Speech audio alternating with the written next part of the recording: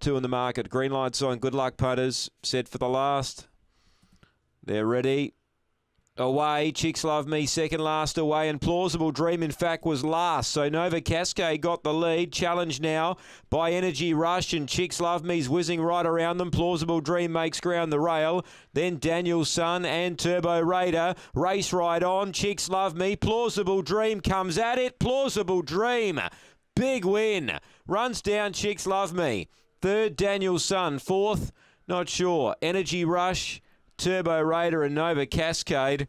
It's come from last, Plausible Dream, and gives Kim Johnston the last two winners.